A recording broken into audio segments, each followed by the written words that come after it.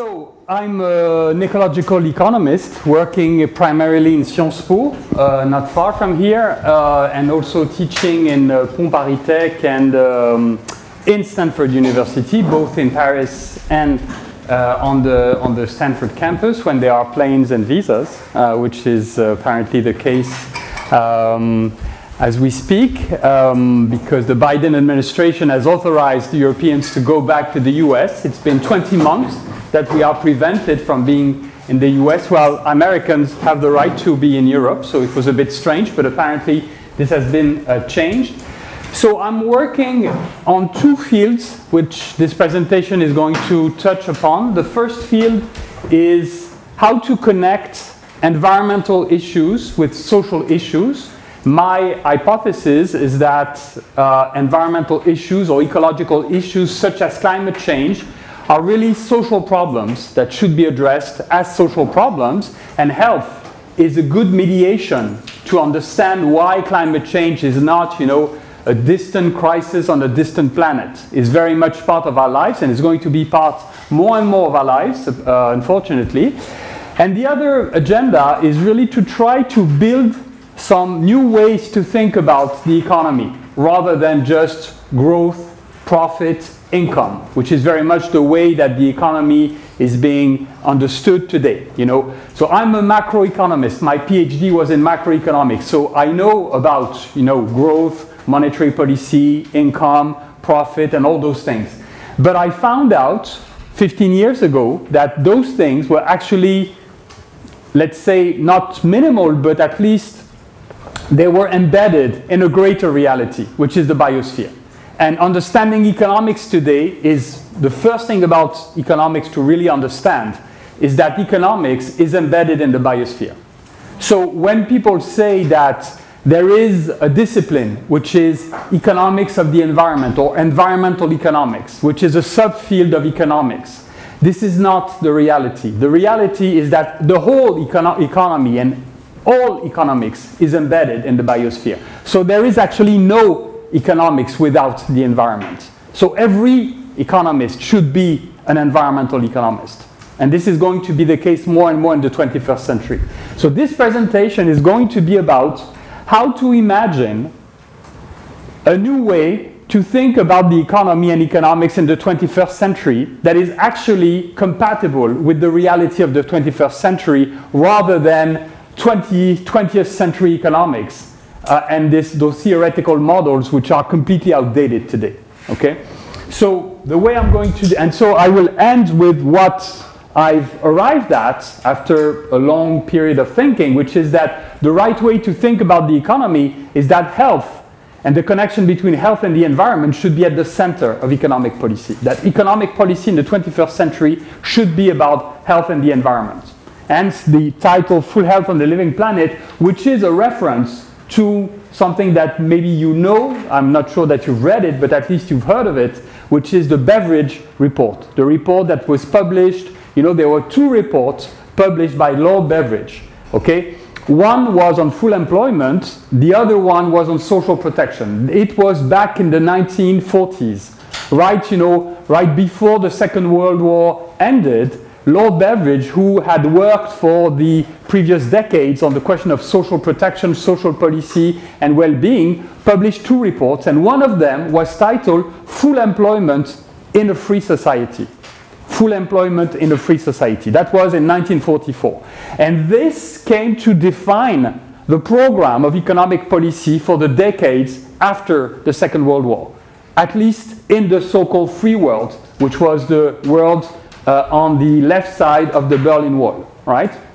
So full employment in a free society was basically the program of Western Europe and the US and North America, let's say, for the period from 1945 to at least 1975. The question is this program still a valid objective to pursue? Or should we need something else? And I think what we need a new way to think about what economic policy should be about, and this is what I call full health on a living planet. I will say more when I come to that. So the way I'm going to do this is first, I will tell you, I'll try to show you that going beyond economic growth, going beyond gross domestic product, is a need today. It's not just something that some people might want to pursue. Scientists are telling us very clearly that the pursuit of economic growth is actually a danger. It's dangerous for the biosphere and for our societies and our economies. Then I will talk about the ways that have been tried in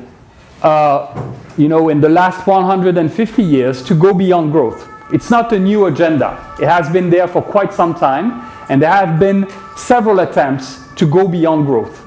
And now the pressure is really strong, and this field is really growing, and so that's of course an irony, but the field of beyond growth is in a sense growing, okay? And the question is, so where exactly is the field right now? And I will give you my vision, which is that a practical way to go beyond economic growth and make economies compatible with the biosphere in the 21st century is full health on a living planet. I want to start with two recent publications, and by recent I mean in the really last weeks. Okay, the first one is the IPCC report that was published last month. Okay, who here has read at least the summary for policymakers of the IPCC report? Okay, so one takeaway from this lecture is that you should all at least read the summary for policymakers of the IPCC report, which is 40 pages long, so that's not a long read, and that's absolutely crucial for you to understand the world in which you are going to live for the next 50 years. Okay, it might be the most important document that tells you, I mean, the future is very uncertain, but we have a number of very precise things in terms of what climate we are going to find.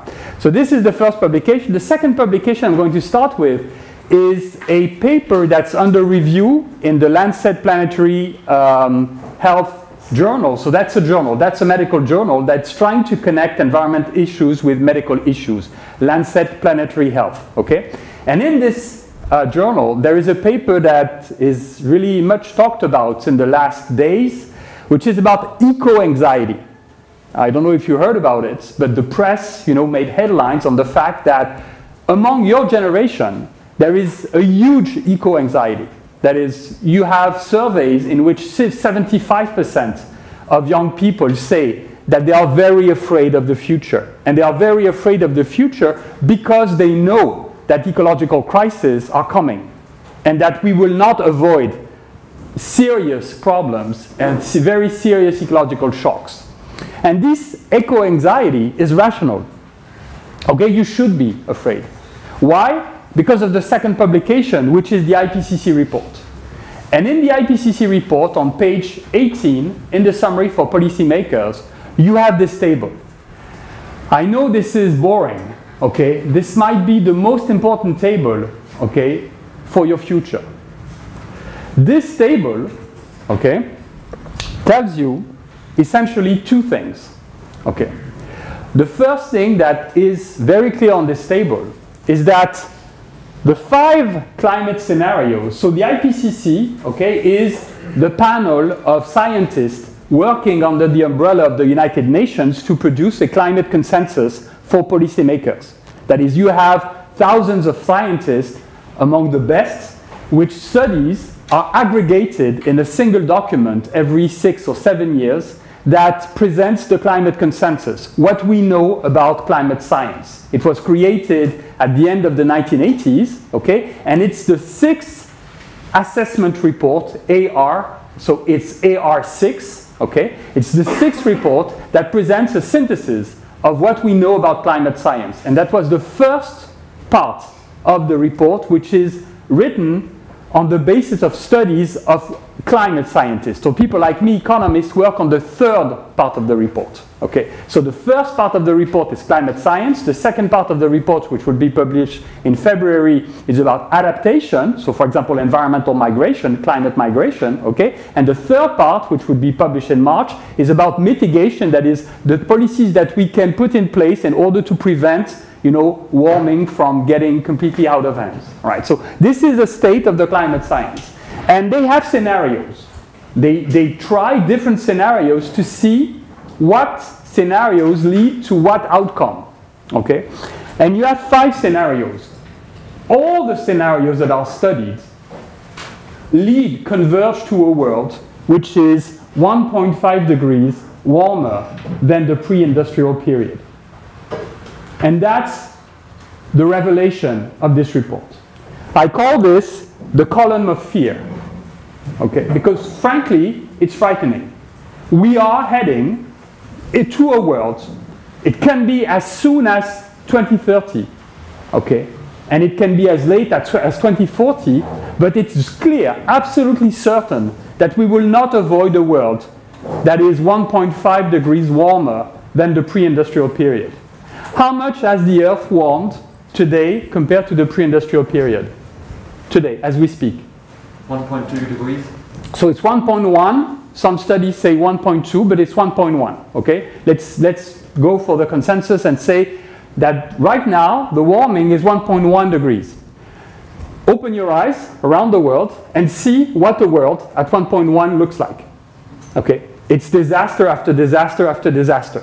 Okay, it's Greece burning, is Portland, Oregon with 50 degrees heat wave, etc., etc. It's flooding in the south of France. It's flooding in Berlin, in Germany, in Belgium, etc., etc. So you see, this is a 1.1 degree world.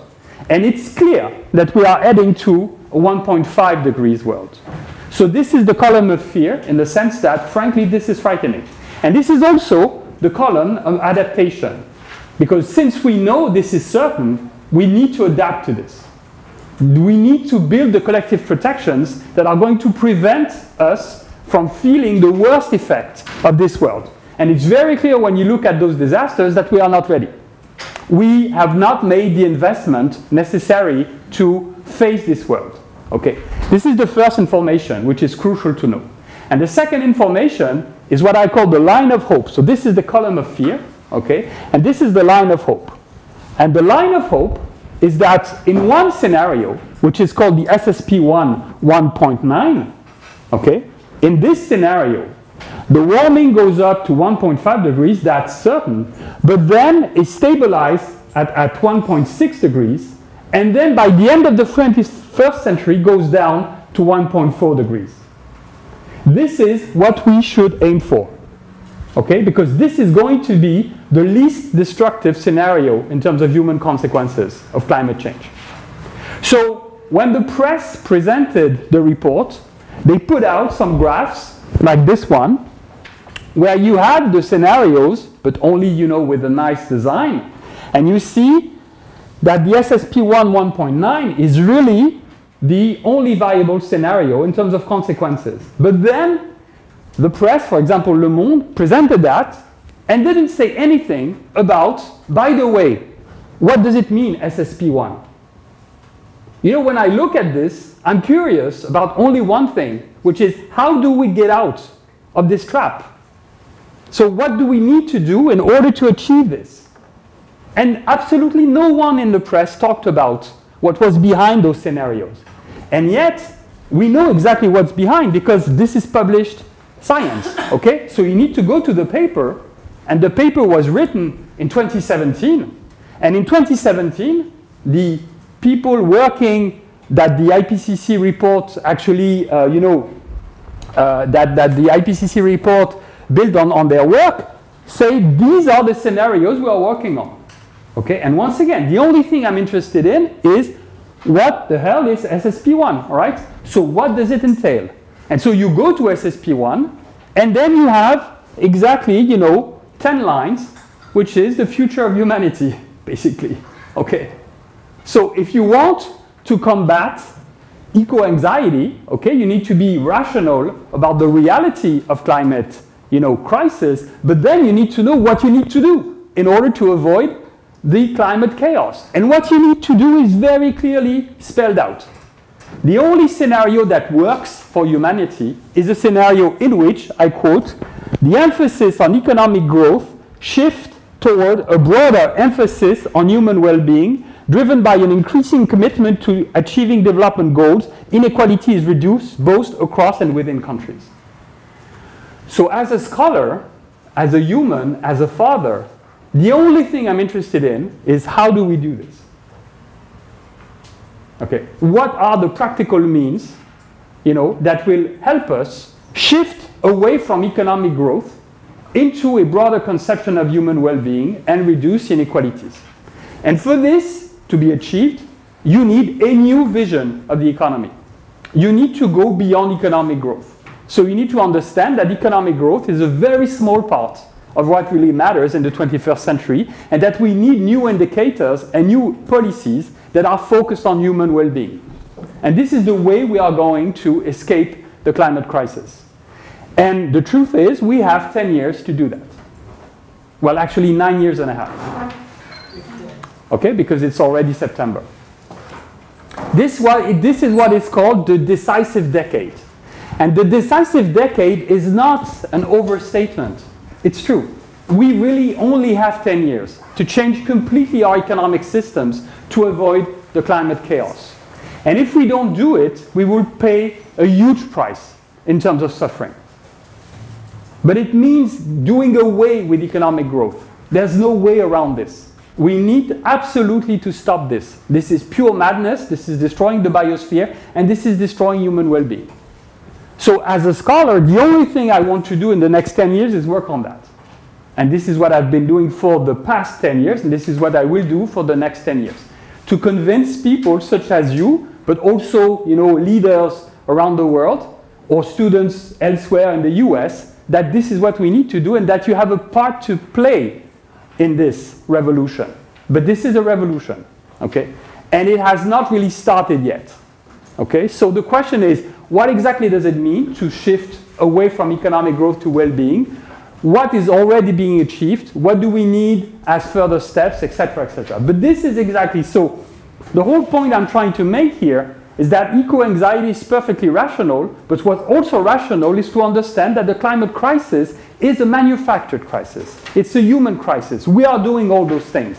So the beautiful thing about it is that we can also correct those things. And we can correct them before they become completely embedded in the biosphere. Because then, if we don't correct them, then it will be just a feedback loop. That is, if we go to 1.5, then we can easily go to 2, and easily to 2.5, and easily to 3, because basically you have feedback effects in the biosphere. That is, if you increase the temperature too much, you can completely destroy the Amazon forest. If the Amazon forest is destroyed, it will not, take up carbon, and then you will have even more carbon released. And then you can have the permafrost, completely unfrozen in Siberia, and this will release huge amounts of methane, and this will also cause catastrophic climate change. Think about the gigantic fires in a place that I love, which is California. California, which is the center of global capitalism, which is probably the richest place on earth, is becoming completely uninhabitable. Okay, and why? Because you have this degradation of ecosystems where you have a sort of vicious feedback loop. So those gigantic fires that you see in California, they are worsening climate change. And because you have more climate change, you have more of those fires. Okay? And so I'm receiving, alerts on my phone telling me that the air is not breathable on the Stanford campus. That you cannot breathe freely in a city like San Francisco. San Francisco is probably the richest city on the planet. Okay? This is where you have all the tech industry, this is where you have Silicon Valley and everything. All those things are going to be completely destroyed in a matter of 10 to 15 years if we go on this path. So this is just completely crazy, and we need to stop it, and we know how. Okay, so what is well-being? Well-being is a pluralistic vision of human existence. Well-being means that you have different things that you care about as a human. You don't care only about income. I'm not saying income is not important. Income is important. It is for me and it is for you. It's not just the whole of your life. When you ask people around the world what they care the most about, there are two things that stand up all the time in surveys. The first thing is health. It's not income. It's health. The most important thing for human is health. And the second most important thing, as in what is the thing that makes you the most happy in the world, is social connections, social links, social bonds. Okay? You can make the case that those two things, health and social connections, are actually not directly related to income. And certainly not directly related to economic growth. Actually, economic growth destroys those two things as we speak. All right? So you feel immediately that well-being is a pluralistic vision. So for example, the United Nations has promoted for the last 30 years the vision of human development. What is human development? And has calculated a human development index. It says very simply that the three things that matter are health, education, and income. And it says if you want to have a sense of how wealthy is a country, you need to measure those three things on par. 30%, well, one-third, one-third, one-third. Okay? But just the third of income and say, oh, okay, the US has the highest income per capita, one of the highest income per capita on the planet, so it is the richest country on the planet. No, because if you measure health in the US, you will see that the US falls at 35 in terms of rank, because the health system is just a disaster, as we can see every day with the COVID crisis. And so if you want to have a balanced view of the wealth of the US, you need at least, income and health. And then you have a sense that something is wrong with how much is invested in the health system. And that's very useful for public policy. All right? So well-being is this, a pluralistic vision. And of course, you don't have only education, health, and income. You have trust, you have democracy, you have freedoms, you have happiness. All those things need to be measured and they need to be valued. Okay? So it can be subjective. I can ask you if you are happy, for example, happy with this lecture, okay? Or if you are happy in your life, this is subjective. Or I can measure your life expectancy, and this is objective. So I have many, many ways, many tools to measure those things. And I want subjective, I want objective, because sometimes it's interesting, for example, that the French are quite wealthy in terms of education, health, and income. They are not really happy in terms of life satisfaction. And there is a disconnect between the two. You can say this is because the French are always angry, because all the French are like Parisians, which is not true. Okay, Parisians is a certain species of French.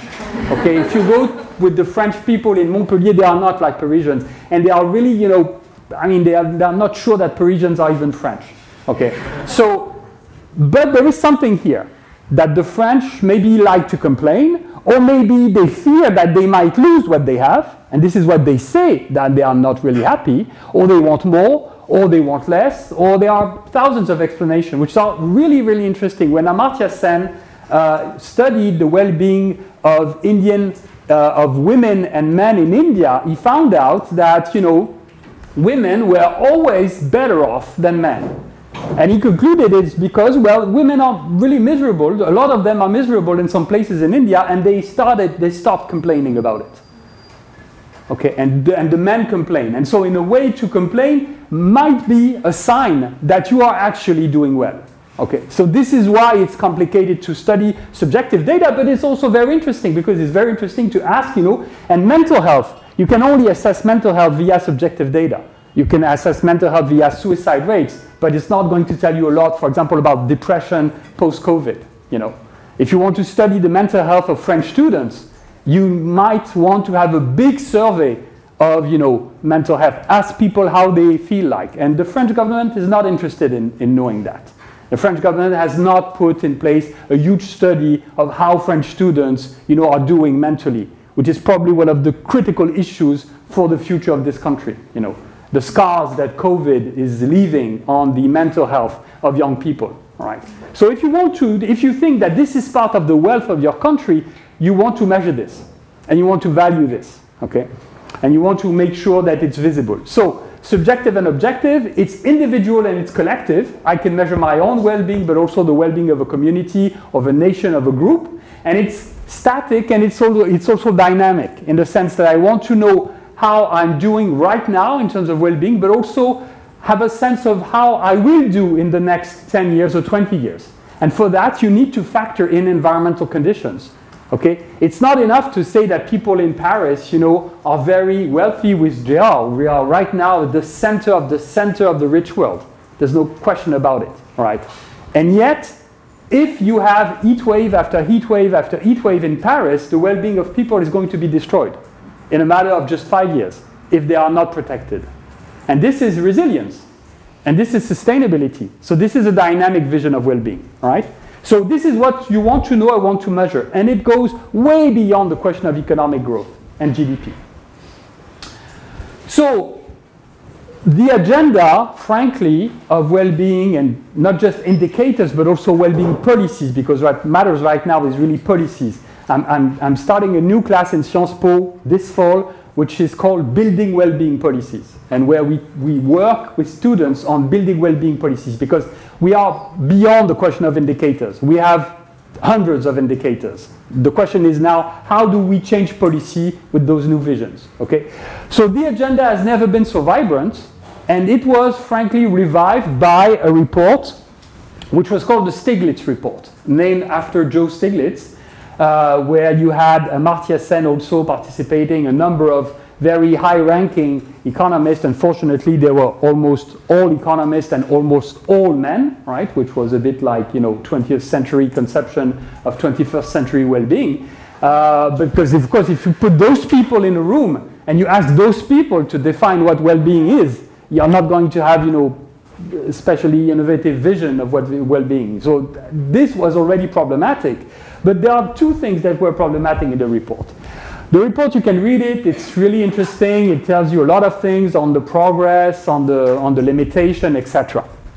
The problem, what it misses first a comprehensive understanding of well-being, and by that I mean, how do we connect well-being with sustainability? How do we connect well-being today with well-being tomorrow? That is the big question. There's no doubt that we have made huge progress in terms of poverty alleviation around the world, okay? Huge reduction in poverty. The problem is that you could have, in the next 10 years, 700 million people going back to poverty because of climate change, right? So that's really a question of how do you connect well-being with sustainability, and this is where I've tried to make some progress with the figure I'm going to show at the end. That is a comprehensive vision of well-being. And the second agenda was what I was talking about, which is how do you build well-being policies and not just well-being indicators? That is, how do you operationalize those indicators and make sure that people use them actually, right? Because, the French government, when you talk with a French official, or, I've talked with the mayor of Paris, for example, about that, they would say, of course we want some well-being indicators. Of course we are all for well-being. Well-being is fun, well-being is super nice. We want well-being indicators. And then they do nothing with it. That is, they publish the report and then nothing changes, right? So we need to have strategies to engage policymakers and citizens in order to make this happen. Okay, so what was the strategy as of today? There were 3 ages of escaping growth. This is really a long, long fight, but these are the best fights. The fights that last for decades, and then in the end you win. Of course, if at the end you lose, it was not such a great fight. But, all the fights, the fights we're fighting take a very long time to win. I mean, emancipation of women, abolition of slavery, all those things, it's not like, you snap and then everything is fine. It's basically you go back and forth for 50 years. And then in the end, you make a progress, which actually is vulnerable to regressions. Always vulnerable to regressions, okay? So, the first moment when growth was criticized as such was right in the middle of the Industrial Revolution. That is right when we were inventing modern economic growth. You had one of the most influential economists of all times, which is John Stuart Mill, fantastic economist, okay? And he wrote about the steady state. Okay, so when people today are talking about degrowth and arguing that degrowth is such a new agenda, well, John Stuart Mill had degrowth on his radar, 150 years ago. He talked about the fact that we need to cool down the economic machine and move to a steady state economy because we are destroying the biosphere. In the middle of the 19th century, the guy had not a lot of internet, okay? And he was able to know and be informed that there were huge destruction of the biosphere taking place around him. And he understood that this was due, and this was greatly accelerated by industrial capitalism, which would soon be financial capitalism, which is today tech capitalism, and it's destroying the planet.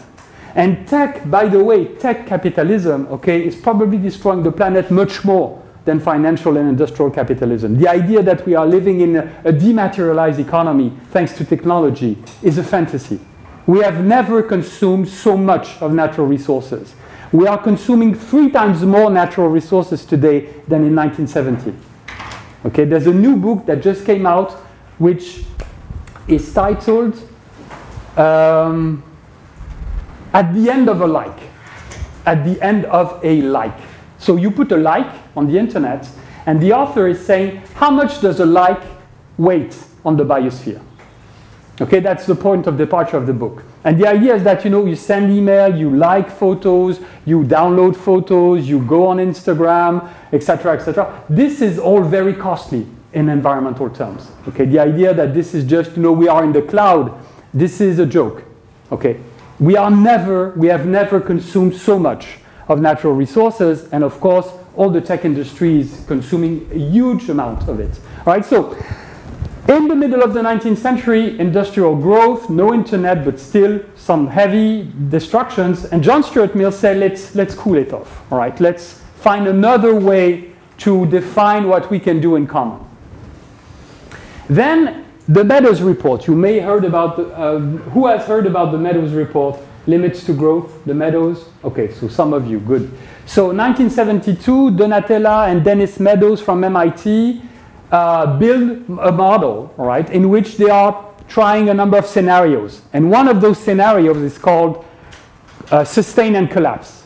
And sustain and collapse scenario means that, yes, we can enjoy some growth for the next 30 to 40 years, and then we will have a collapse of the biosphere if we don't take care of, you know, environmental degradation. So basically, some people say that the Meadows team had it right in 1972, that they were able to foresee what is going to happen. Except at that time, no one was talking about climate change, which is just incredible. Okay, 1972, the big concern then was overpopulation and pollution, not climate change. But at the end of the 1970s, you had ExxonMobil working on climate change and producing the best research on climate change. And this is why they are on trial today, because they are on trial for hiding very good data and information that they had back at the end of the 1970s, knowing that climate change was happening. Okay. So 1972, you had this idea that the biosphere might collapse under the weight of the economy. Okay. 1972, Tobin and Nordos, which will both win the so-called Nobel Prize in Economics. There is no Nobel Prize in Economics. Okay, never. Nobel never wanted economists to receive a Nobel Prize because in his will, Nobel wanted people to receive his money because he was, of course, the inventor of the TNT and he wanted to redeem his soul and he wanted to give his money to people advancing the fate of humanity. Economists are not advancing the fate of humanity. Okay, no. They are building theoretical models that don't have anything to do with the reality.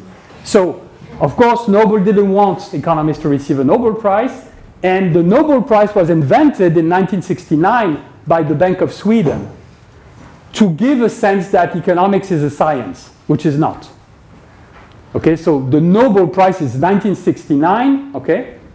In 1969, only 2 women received the Nobel Prize in economics. One of them is French, Esther Duflo. The other one is Elinor Ostrom.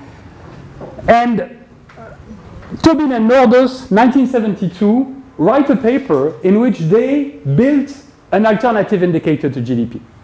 So this is the empirical age. So this is really philosophical criticism of growth. This is not an end that's worth pursuing. This is an empirical criticism of growth. We can build alternative indicators to GDP and use them instead of GDP to guide our economic policy. Okay. Now, the age in which we are in is the political age. And frankly, that's the most exciting age of criticizing GDP and criticizing growth, because this is where we get our hands dirty, right? So political means institutional. This is what transitions are about. Transitions are about institutions, changing institutions. And political started with a conference organized by the European Commission of all places in 2007 that was called Beyond GDP. And then you had the vote of the SDGs, okay, by the United Nations in September 2015. And in September 2015, the United Nations all the member states, okay, say the way we define progress is not with economic growth or GDP per capita. It is with 17 indicators, a pluralistic view of a success, what a successful nation is in the 21st century. And now this political age is being accelerated at least in two places. One is the Well-Being Economy Alliance, okay, of which I am a research fellow and I'm working with them, which is a collective working with governments directly to try to have those indicators built in the political process. And the most advanced countries in the world when it comes to well-being policies are New Zealand, on the one hand, okay, New Zealand that has voted the first well-being budget in 2019, okay, the first well-being budget of all times was voted in New Zealand, and New Zealand is headed by a young woman, and I think it's not a coincidence that you have a lot of those governments that are actually headed by young women, okay? So New Zealand, Finland is the other country which is the most advanced, and we all is also working with Scotland and with Iceland. So the idea is to say, okay, let's not try to build a theoretical indicator or best indicator and then see who can adopt. Let's work directly with the countries and see how exactly we can change the process of, for example, voting a budget. I can tell you, I spoke with tens and tens of members of parliaments, of the French parliaments over the years. They know next to nothing about the state of France, because the indicators that they have is just macroeconomic indicators like GDP, investment, consumption. They don't even know the state of inequality. I mean, when you vote a budget, the first thing that you should be concerned with, especially in France, is the state of inequality. That is having, at least 5 indicators of inequality where you have a sense of where they are and where they are moving in the last 10 years. And they don't know it, okay? And of course, they know nothing about the state of the environment, biodiversity, birds, you name it, okay?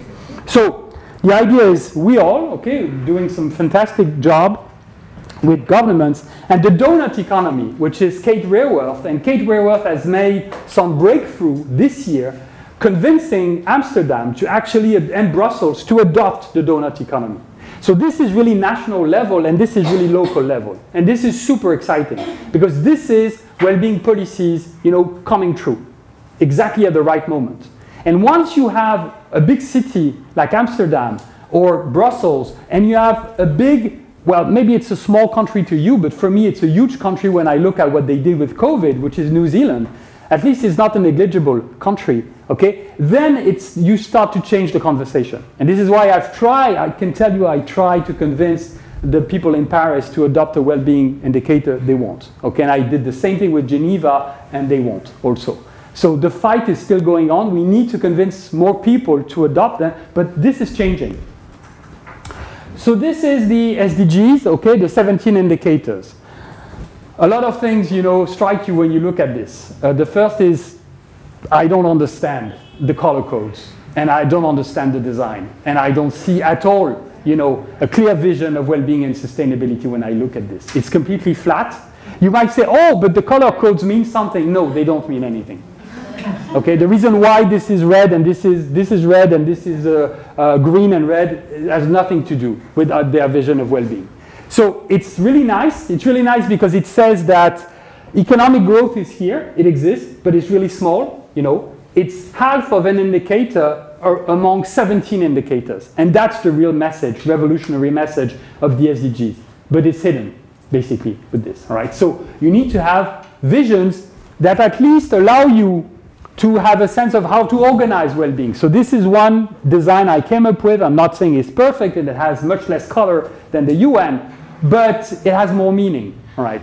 And the thing I'm trying to convey with this is that you have different layers of well-being. You start with economic well-being. Economic well-being is important, okay? I have a job and I have income and I'm really happy about this. I'm not saying this is unimportant, all right? This is income, this is jobs.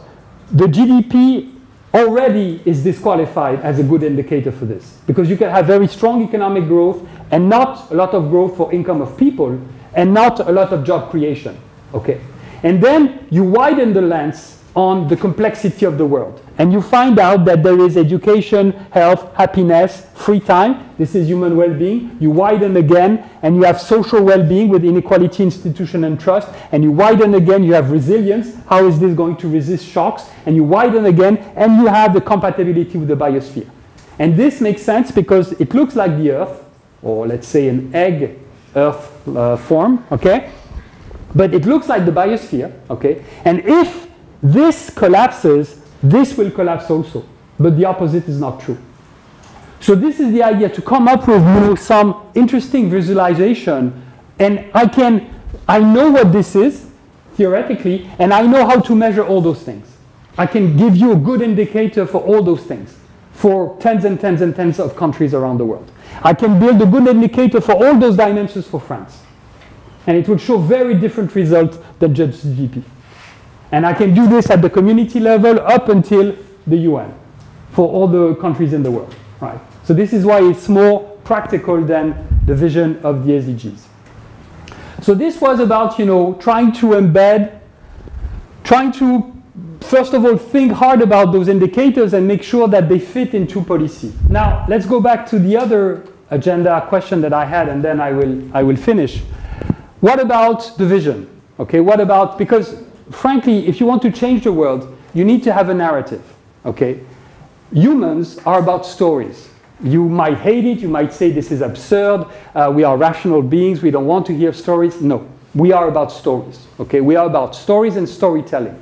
So you need to have a good narrative. Economic growth is a hugely powerful narrative because it tells you that once you have this, all the good things you want, you can have them also, which is not true. This is empirically false, okay? I can show you studies after studies showing this is not true, okay? Or not true anymore. And yet people still believe it, okay? So if you want to work on a new vision, you need to work on institutions. You also need to work on imaginaries and narratives, okay? So some scientists have teamed up and produced a new narrative, which is the planetary boundaries narrative. And the narrative is quite compelling. The idea is there is a safe operating space for humanity. You will notice that France is at the center of the world, which is how it's supposed to be. Okay? France is always at the center of everything, and Paris is at the center of France. So right now, you are at the center, exactly the right center of the world, right, as we speak. So this is a safe operating space. This is the green space. Okay? We are okay if we stay within those boundaries. But if somehow our economic activities make us cross those boundaries because we produce too much CO2, because we produce too much, ozone depletion substances, we are going to enter a danger zone. We are not going to be safe. We are going to cross those planetary boundaries. And so the paper, there were two papers. The last paper, 2015, tries to calculate those boundaries, say this is safe, this is where we are, so we are not safe for a number of boundaries that we have crossed.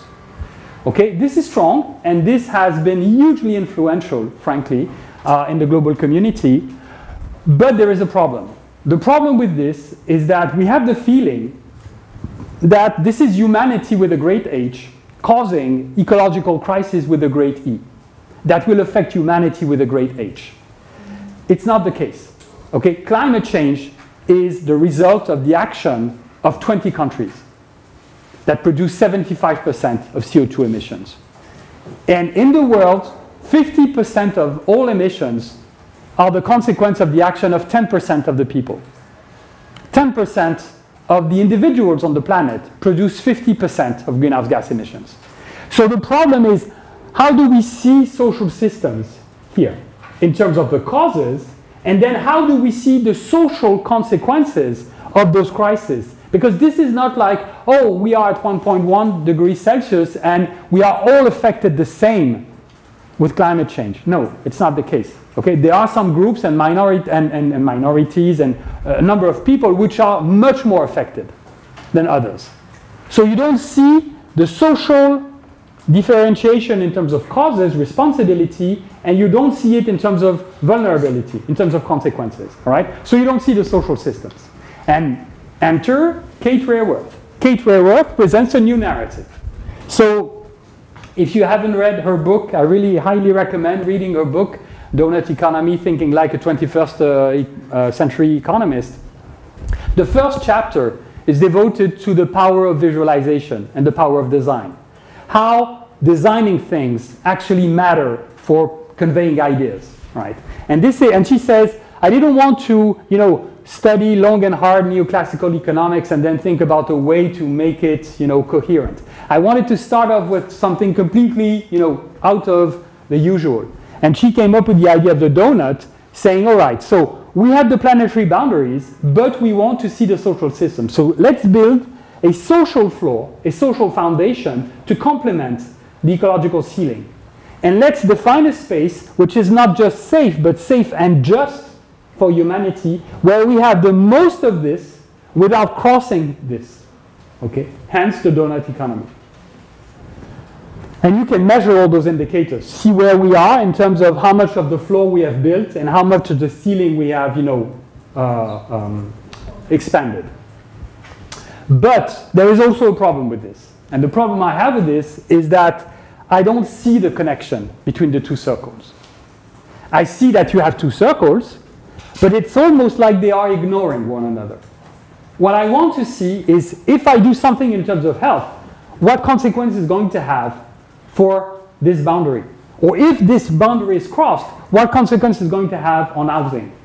Right? And you don't see it. There's no connection. This moves independently from this. Okay, so what I end up drawing myself was a way to connect the two circles. Okay, and this is really what my book and my vision is about, is a social ecological feedback loop, which is not vicious, but which is actually harmonious. Okay, whereby I have the social circle interlocked with the natural circle in an infinity loop, which makes the whole thing stable. So I presented this to someone very senior in the health community, and she said to me, I feel trapped in your loop. I cannot escape. I'm like going this and then, and I cannot escape. And my students in Sciences Po said, well, no, professor, this is actually reassuring to know that we are in a stable system, that we are not going, to go into chaos, because this is really what we are afraid of, to go into chaos.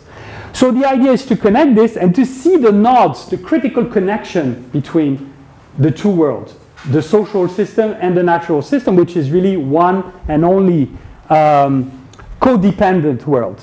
And the two nodes is what I call the sustainability justice nexus, whereby inequality is connected to sustainability. That is, the more sustainable the world is going to be, the more just it's going to be, and the more just it's going to be, the more sustainable it's going to be. Okay?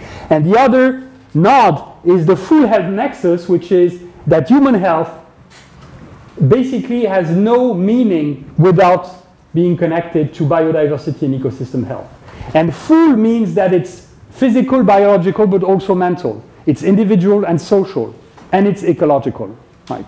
And there you work on the connection and how to make the whole system work, right? But this is a vision, okay? And the two narratives, the full health narrative is that we can enjoy our social bonds if we take care of our natural links. Okay. If we want to enjoy our social bonds, we need to take care of our natural links. And that's, for me, the most important lesson from COVID. The most important lesson from COVID is that if we don't take care of the natural links that we have, that is taking care of ecosystems and biodiversity, if we continue deforestation, if we continue to destroy those areas where we have a great risk of having zoonoses, that is, of having natural viruses coming into humans because the frontier between humans and animals is really narrow, then we can end up like on April 7, 2020, with 4 billion people locked down. And what those people were deprived of was their social bonds. What we have suffered from is not the loss of economic growth. What we have suffered from is the fact that we have lost what makes our life worthwhile, which is social connections. The ability to like, to love, not on Facebook, in real life, that is in life. Okay.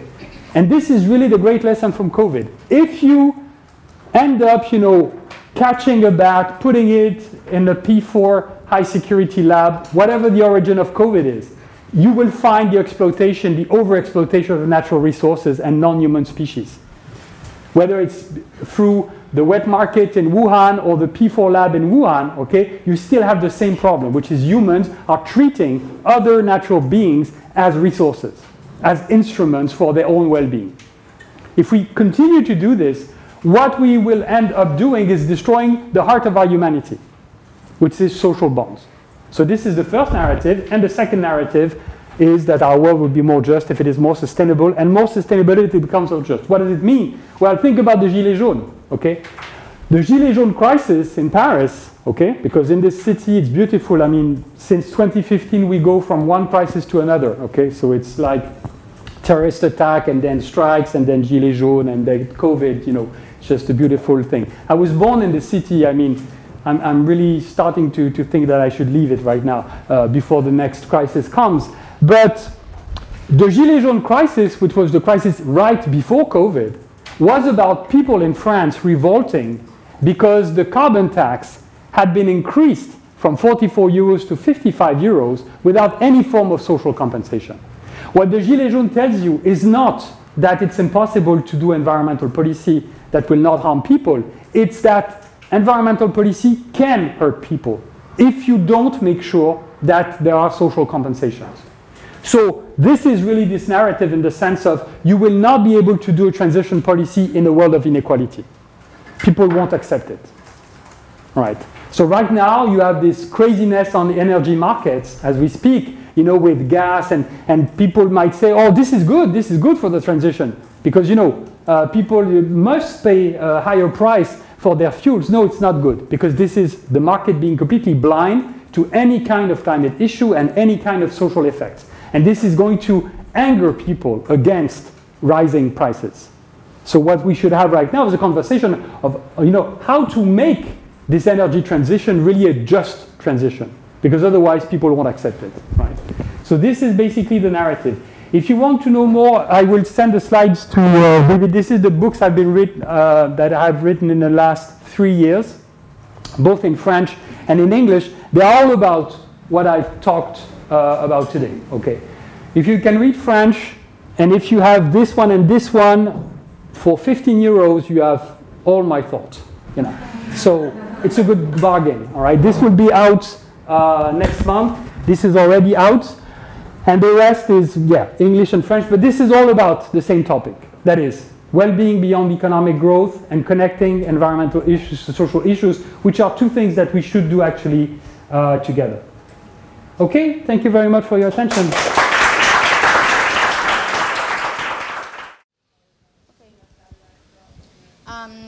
Well, hello everyone.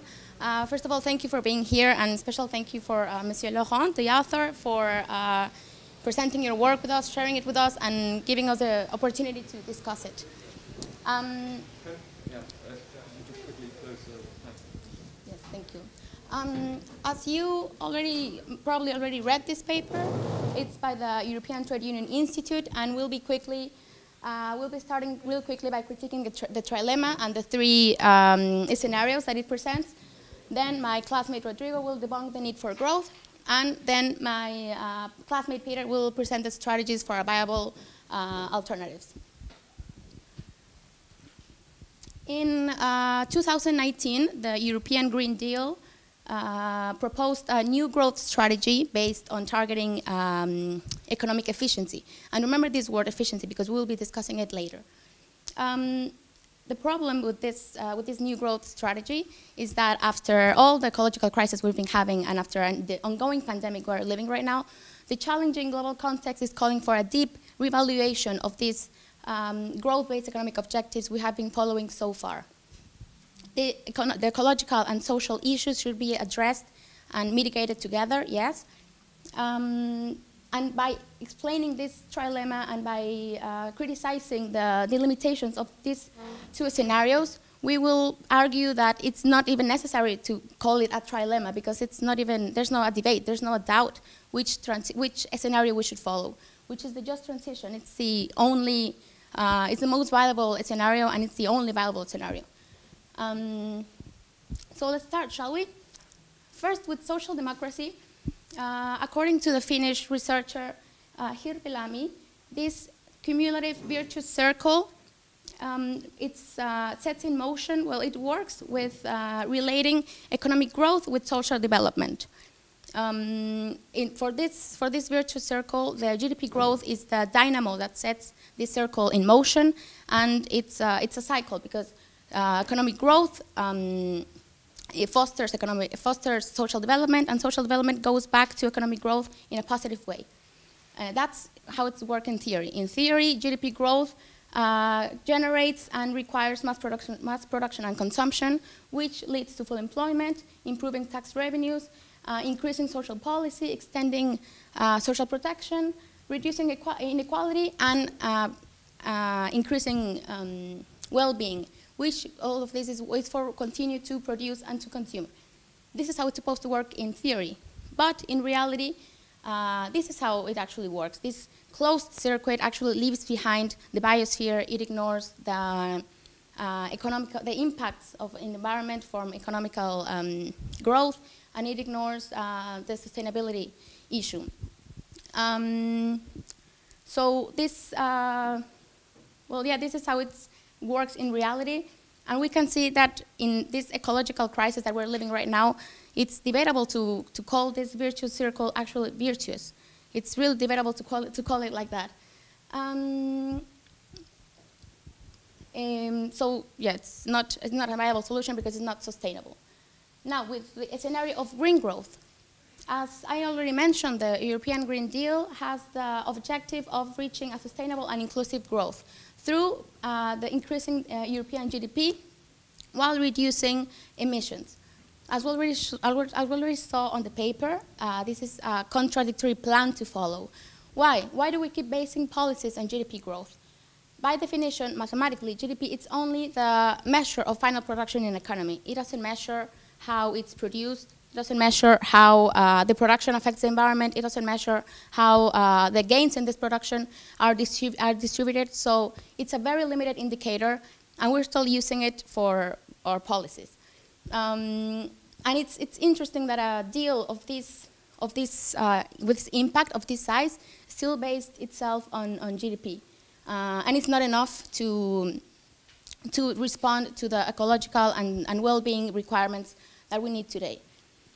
Then, if we focus exclusively and strictly on increasing GDP growth, we will be entering into a paradox. If we focus on economic efficiency, we might be entering into a paradox where actually increasing efficiency might be increasing, at the end of the day, consumption and emissions.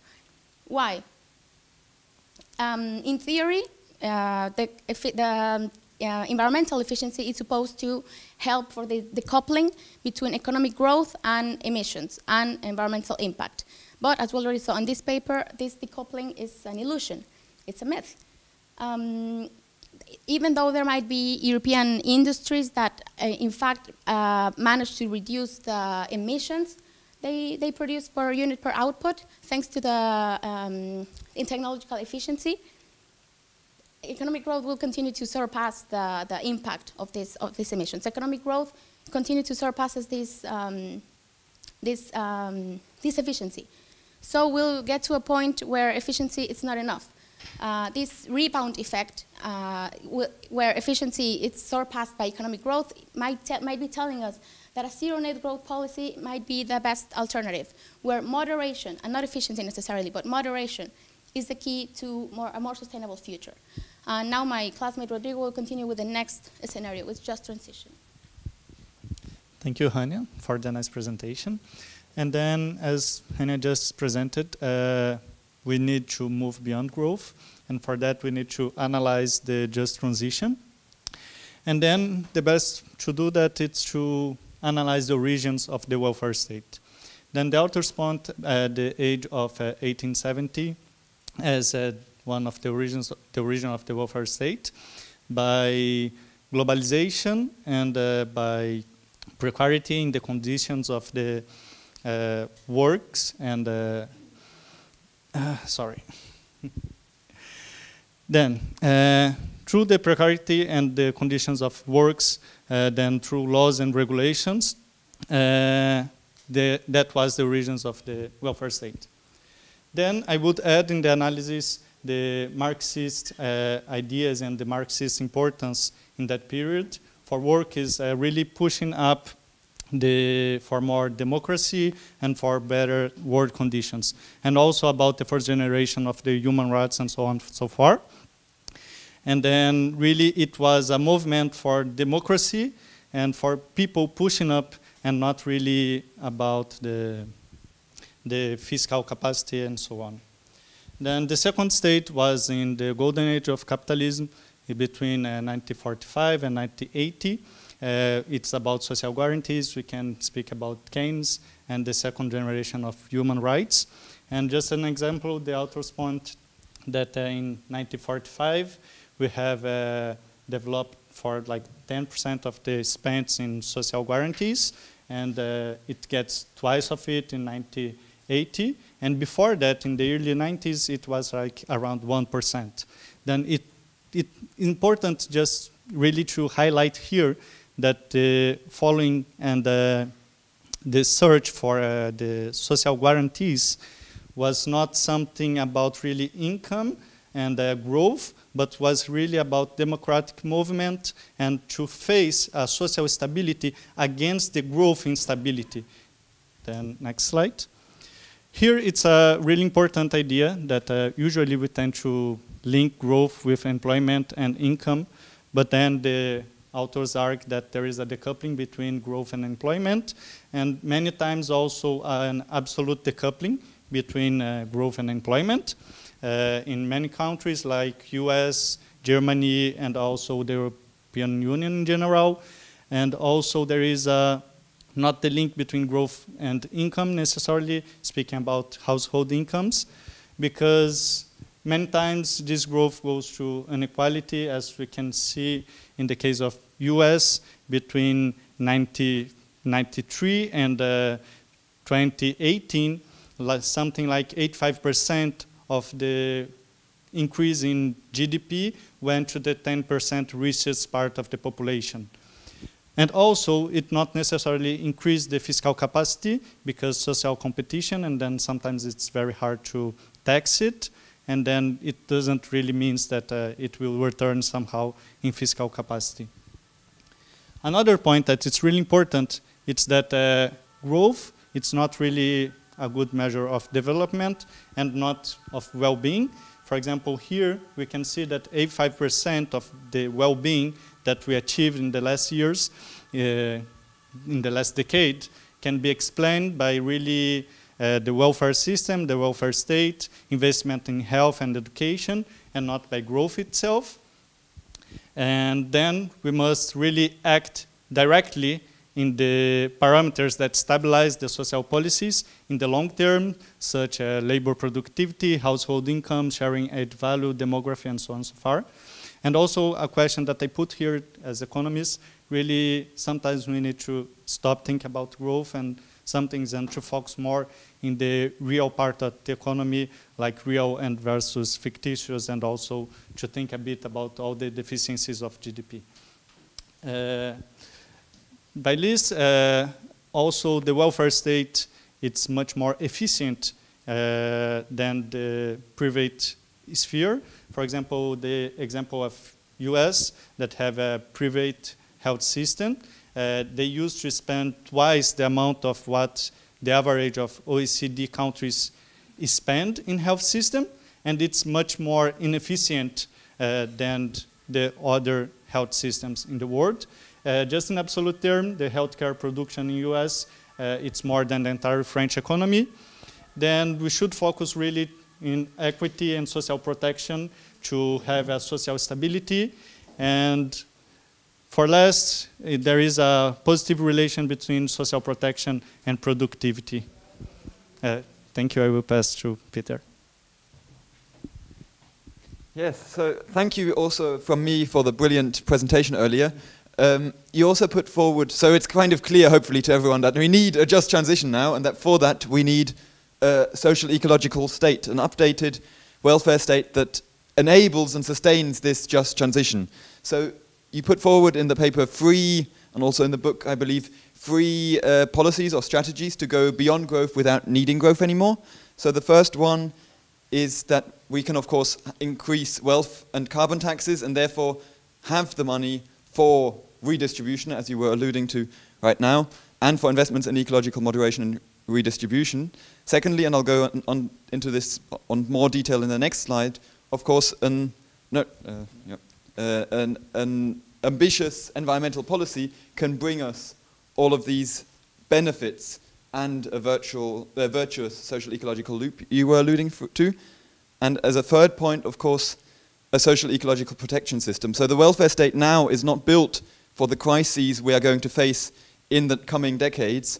You could see that with the IPCC report, but also now you have attribution science which can really tell us that specific extreme weather events are attributable to climate change. So we have, for instance, the heat waves, which are a particular problem in France, which we talk about, but also now the recent floodings in Germany, which are going to cost the German state more than 50 billion euros in rebuilding, and we need to pool our risk for this. We need to be prepared for it, and also, why did so many people die in Germany in these floodings? There was no proper warning system, and it did not work whatsoever. So we really need to prepare ourselves for this. Now, I'm just going to quickly talk about the health-environment nexus, which you already nicely introduced, and put forward 2 points, especially related to energy. So within the European Union, we could save 500,000 premature deaths could be prevented by the end of air pollution. Additionally, if you look at the cost of the deployment of renewables, actually, they are massively outweighed by the benefits to a factor of 15 to 1, as you've also pointed out. So there's really, we should be talking about the co-benefits of transitions and not the costs of transition. However, and this is now my question where I'm very curious about what your position is, so are these 3 proposals sufficient for the scale of our ecological crises?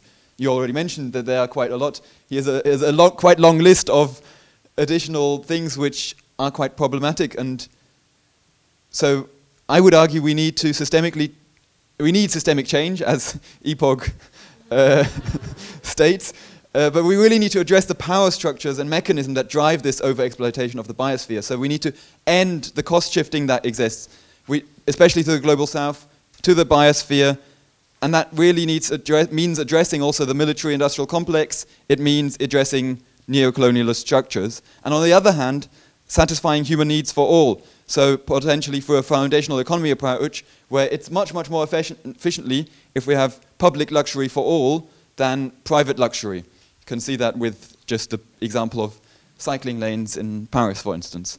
And this already starting to go into the questions now, is why Growthocene and not Capitalocene? There was one quote, this one quote here, which got me wondering a bit, because so you argue that some countries are growthist but not capitalist, such as China, and I'm wondering whether China doesn't also have a massive amount of capital accumulation, the motive of capital accumulation at the moment, as well as is China really the most unsustainable country as it is producing so much for our consumption?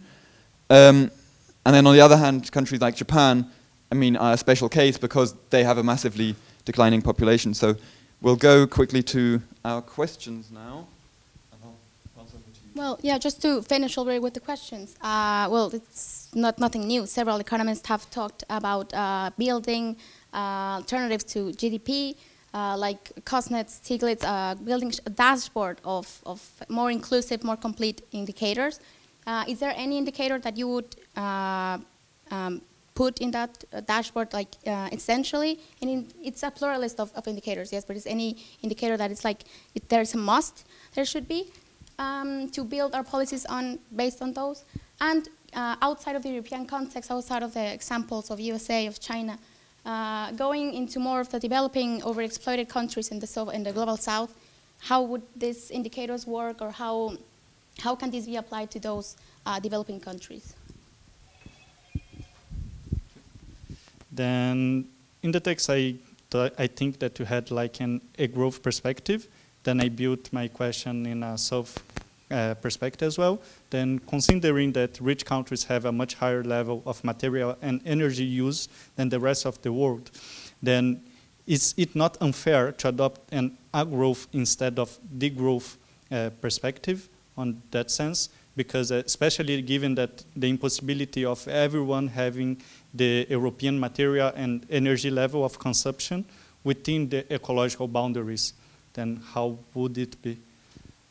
And just to conclude, coming back to my questions, are these strategies sufficient, and do we not also need to address the capital accumulation motive and thus the capitalist scene? And yeah, we'll pass back over to you.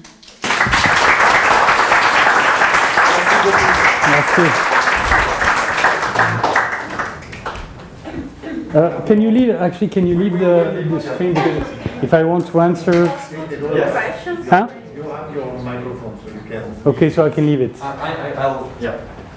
You have questions on top of those? Because I need 3 hours to answer those questions. Just try to I have only a quick question. No, I think what's better is I answer first those questions, because they are, first of all, excellent and they are difficult, right? And then I'll go to your questions, all right? So let's do this. Okay, so I will take, so first of all, thank you very much for the discussion. You were able to summarize. So a bit about the paper. The paper, if you want to change the system, you need to engage with players, right? So I wrote this paper at the invitation of the Research Institute of Trade Unions at the EU level. Why is this important? Because so much of our policy is being decided at the EU level. So the French government is not enough actually to decide all those things. And you might be aware that at the EU level there is a very important discussion going on around the Green Deal, the idea that the EU has a new strategy for the next 10 years, which is called the Green Deal. I think the conversation is not focused enough on the fact that the Green Deal should be a well-being strategy. Okay, right now it is presented by the European Commission as a new growth strategy, which worries me a lot. So I wanted first to write a paper at the EU level, because now is the time to try to have some impact on the conversation. Then trade unions. Why trade unions? Because trade unions are actually quite conservative in their approach to growth, because they think that growth can bring jobs and income. And if you ask, trade unionists around the world, just, intuitively, are you for degrowth? They probably will scream at you. Like, we are already, in a difficult position and you want degrowth, this is crazy. Okay, the workers won't accept it because it means less income and less jobs. So it's not possible. So they are very important players to engage with if you want to convince them that. So the whole paper is built around something that I'm trying to do, which is convincing them that actually what they think is the pillar of jobs on the one hand and income on the other is not the case. So I try to show to them that actually more growth doesn't mean more income and more jobs, that the things are disconnected, right? And then that growth is actually harming what they care most about, which is the social system. Okay, so this is why the paper is structured like this. So really great thanks for you to having perfectly summarized and added to the paper each time. So you added the question of the Jevons effect. It's not in the paper. I don't talk about the fact that this is a rebound effect and Jevons effect, and this is the case. This is absolutely true to say that my argument is around the idea that you can have more carbon efficiency and yet more emissions because of a rebound effect. So it was very nice to have this. You added the fact that there are two periods, one Marxist and the other Keynesians, and I don't make the distinction in the paper. So it was really nice to see it, and you got it exactly right. It's true that you have a period that goes from the foundation of the welfare state in the 1880s to the Second World War, and then a second period, and what you said about those two periods is very true. And what you added, which is of course the $20 trillion question, which is, oh, by the way, is this any good if we don't change capitalism, which of course is the big question on everyone's mind, was really nice also. So now I'm going to go to your questions. Very good questions. What are the most important indicators in which policy should be based to properly work towards a healthier, sustainable future? My answer is life expectancy. Okay, my book in French, the book that will be out in paperback in 3 weeks, which is called What if Health Guided the World? Et si la santé guidait le monde? The subtitle is L'espérance de vie vaut mieux que la croissance. Life expectancy is worth more than growth. And my argument is to say that we have a very good indicator of development in life expectancy. Because life expectancy, first of all, can be calculated at every age. It's very good predictor of the fate of nations. And also you can calculate healthy life expectancy. And you will find a difference between life expectancy and healthy disability-free life expectancy. And you will see how the health system works. And because of the work that's been done by the Lancet on the connection between climate change and health, health is actually the place where you see the most clearly the connection between social system and environmental system. So I think life expectancy is the good indicator. And it works for developed countries and for developing countries also. Okay? You have major crises of life expectancy around the world and lowering of life expectancy because of COVID. And you see very important differences between different countries in the world. So I think where income is problematic is to say, oh yeah, but developing countries need a minimal income before thinking about, you know, having a steady state. At least they need, so that's the question of sufficiency. But with life expectancy, it's true, and there are many good papers being published around this idea of essential services and sufficiency. What is sufficiency, okay? How much is enough, basically, and why you shouldn't go over a certain threshold which is just superficial and just harming the biosphere for almost no gain in terms of well-being. But you also need a universal indicator, which is life expectancy, in my view. Okay, so all the health indicators, life expectancy, also inequality in health, and of course all the environmental inequality. It's really a dashboard, and what I call full health, a dashboard in which life expectancy plays the central role. Okay, so that's my answer. Considering the chance you have a much higher level, so the question, why not degrowth, basically? Okay, degrowth is very popular at the moment, not just in academic journals. You don't, it's funny when I see degrowth people, you know, being basically taken as clowns by politicians. They don't realize that actually degrowth scholars are publishing in the most influential journals on the planet. So you have papers by degrowth people in Nature, and basically, so it's just, there are very strong academics working on degrowth, and very good work being done around degrowth. My perspective is not degrowth or agrowth or post-growth. So you have two paradigms at the moment. You have degrowth and post-growth, okay? And they are both gaining momentum. So degrowth argues, if you want a good book on degrowth, Jason Hickel from LSE has just published a book which is called Less is More. Okay, and basically in the book you have all the argument for degrowth. Okay, degrowth is saying that we need to reduce the volume of natural resources and energy that we consume in a fair and just way at the international level and within countries. So the idea is to combine a reduction in the material footprint with a reduction in social inequality. It's not always clear that degrowth is about that. There are many degrowth scholars who actually talk only about reduction in volumes of natural resources and not social inequality. I think that the new generation is really, if you think about Jason Hickel, Georgios Kallis, Julia Steinberger, all those people, Timothée Parric in France, they are combining a reflection on degrowth of material footprint with a reduction of inequality. And I think this, it really what makes their work, I think, really strong. Yet, I think that degrowth is still about growth. I want to aim for something, what I want to put the focus on is what we should aim for and not with what we should leave behind. Degrowth is still about the growth paradigm. We are still talking about, you know, is the decrease in GDP or the material footprint of GDP the solution to our problems? I want to change the scale.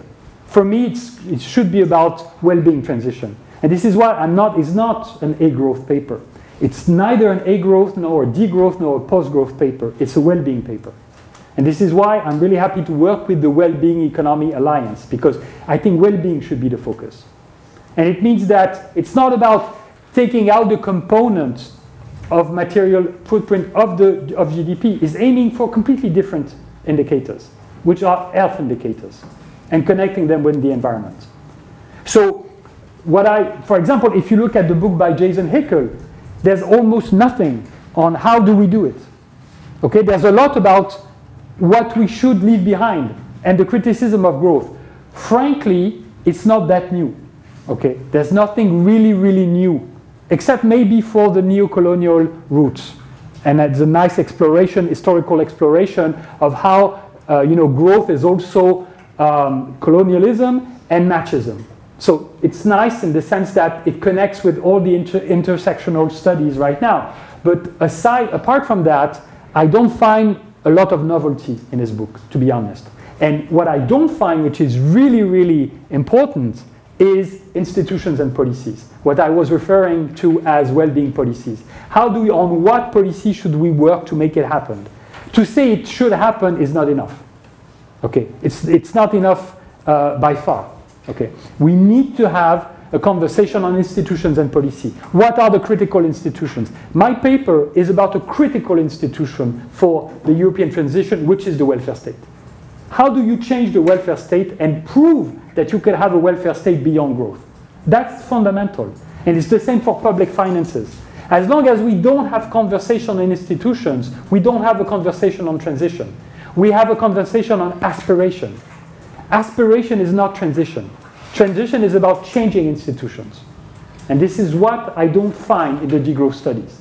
And some of them, frankly, are a bit of a caricature in the sense that it's a bit of engineer work where you take the full, the whole amount of energy demand and divide it by human needs, and you say, oh, you see, we can cover all human needs with only 40% of the energy we are consuming. Okay, but how do we do it? Unless you answer this question, the exercise is purely, sort of theoretical way of transitioning. Okay, so this is why I'm not a part of the degrowth movement. I read all their papers, and I think they are doing really, really a good job, especially the recent papers, because they now really cross those two dimensions, which is, material footprint and social inequality. That was not always the case. So now, yes. I mean, 10 years ago, I wrote a book in French which was called Social Ecology. And it was a book that's all about crossing those two dimensions. At that time, frankly, no one talked about it in France, this question of social ecology. So I'm all for crossing those two dimensions. This is exactly what I believe. This is what I call the justice sustainability nexus. But I want to also see a work on institutions, and I don't see it right now in the literature on degrowth. Okay, so is it sufficient? Okay. So my book in French is called Sortir de la croissance, How to Exit Growth. Should it be called, thank you. Should it be called Sortir du capitalisme, Exiting Capitalism, rather than Exiting Growth? All right. There are a few reasons why I don't think that's a compelling argument. I want to say from the onset that I think the current version of dominant capitalism is frankly, is a curse on humanity. That is, it's destroying social fabric and it's destroying the biosphere. But this is the dominant form of capitalism. Capitalism with the great C, with the capital C, the capital capitalism, doesn't exist. It doesn't exist. It was never the same. It's not the same on the surface of the planet. You have never had one form of capitalism. It's impossible to define capitalism with a great C, with a capital C. You have varieties of capitalism. The literature in the academic field, it's called varieties of capitalism for a reason. Capitalism was never the same through time. The French capitalism is not the same today as it was a century ago, 2 centuries ago, 3 centuries ago, or even when Brodel says that really began in the 13th century. And capitalism in France is not the same today as it is in India, as it is in Finland. I don't have a fundamental argument against capitalism in Finland because it's completely different than capitalism elsewhere, because it has a huge component in it, which is the welfare state.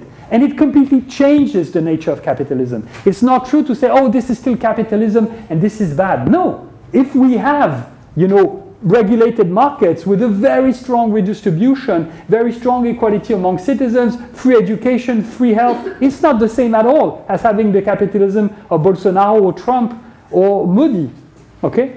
It's absolutely not the same. You can still criticize the moral and the ethical, motives for accumulating profit. But if this profit is domesticated in a way that completely changes the nature of accumulation, it completely changes the nature of capitalism. If all countries were behaving like Nordic countries, we would be far better off in a lot of ways, And it's true for New Zealand. New Zealand is a capitalist country. The way it handled the COVID crisis has nothing to do with the way France handled it. Okay? Do you know how many people died from COVID in New Zealand? In all, since it began, since February 2020, how many people are dead today in New Zealand? The whole grand total? 26. How many people died in New Zealand in August, were dead in New Zealand in August 2020 from COVID? 25. That is, they lost 1 life in a year, and in total they lost 26 lives. That is more than 300 times per capita, less than 300 times per capita what France lost. 400 times per capita what the US lost. And why? Because they approached this crisis with a completely different compass, which I think was well-being, and the priority given to health, among, on top of all other considerations. And this is a capitalist country. And it completely changes the faces of countries to have leaders behave according to different values, okay? Now, I'm not going to be too long, but so first of all, what is capitalism? It's difficult to answer this question. Capitalism with a great C, and how to exit it, because, if you want to exit capitalism, you first need to define it. What exactly do you want to exit from? And frankly, I don't know of any scholar around the world that has a convincing definition of capitalism with a great C and knowing exactly what it wants to exit from. That's the first problem. The second problem, you can be capitalist and gradually move away from economic growth, but you could also be non-capitalist and be absolutely convinced that growth is the best thing. And that's the question of China. Well, you can argue, well, all countries are capitalist. So China, of course, is also capitalist because it's a state-owned capitalism. Yeah, but if it's a state-owned capitalism, then capitalism is just the other name for economic system. So there's no specificity of capitalism. I mean, half of all firms in China are owned by the government, and the rest completely depend on the government. Have you heard lately about Jack Ma? Do you know where Jack Ma is?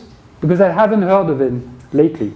Jack Ma is the founder, owner, CEO of the biggest, largest firm, basically, in the so-called Chinese capitalism. The moment Xi Jinping wants him out, you don't hear about him anymore. This is a capitalist country. This is a country where shareholders have the power, while the state actually completely owns everything. And what doesn't own, it influences. And when it decides it stops. So China, at least, the least you can say is there is a big question mark on the fact that this is a capitalist country. And then you need to go into once again, what capitalism is. That is the different layers of capitalism. Because at the bottom of capitalism, you will find property rights. This is the first layer. It doesn't exist in China. Okay? You don't have private property rights. Okay. Then, yes? I think we have the property rights in China. That's protected by the law. Well, where is Jack Ma? Sorry? Where is Jack Ma then? I mean, it's because of his certain kind of activity. The financial banks he created have touched the bottom line of the financial laws in China. So, you think that Jack Ma actually owns Alibaba? Yeah. You think that he has the property rights on Alibaba? Yeah, I think so, yes. Okay. Because actually, yeah. I don't know. I don't think so. I think that the Communist Party has the property rights of Alibaba. That is, if there is a decision of this is getting interesting. If there is a meeting, okay, of the Communist Party people, and they decide that, you know, Alibaba should be directly owned by someone in the room, No. Jack Ma cannot oppose that. Do you have any trial in China about people arguing in court against the state for their property rights? You have that? Do you have any example of a firm that has been in front of a Chinese court arguing against the state for any kind of control? What do you mean? Do you mean that Jack Ma do not own Alibaba now? He has no voting rights in Alibaba's like a boarding meeting or something? I mean that the minute Xi Jinping decides that Jack Ma is not compliant anymore with the rules of the Communist Party, Jack Ma is gone. Which is the case today. You say no, but why? I mean, this No, is... why do you say no? I mean, this is Yeah. So I would say, I mean, I'm not the expert. I think you're the expert about China and their constitution. But so I would also say that you should speak. But for me, this is a fairly simple view on China and how the political system works. In my opinion, Xi Jinping is not the one who takes the decisions.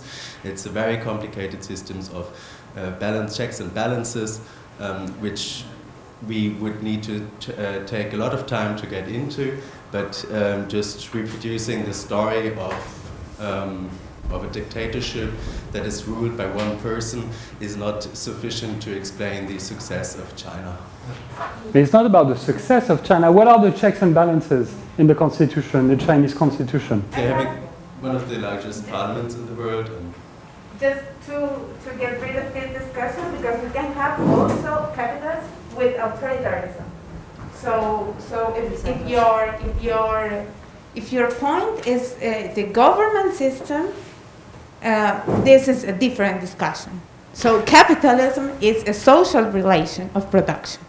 If we go like to the basic yes. definition, it has to do with property rights, which are at the basis of that, but you can still have capitalism with collective rights, for example. That totally changed the landscape.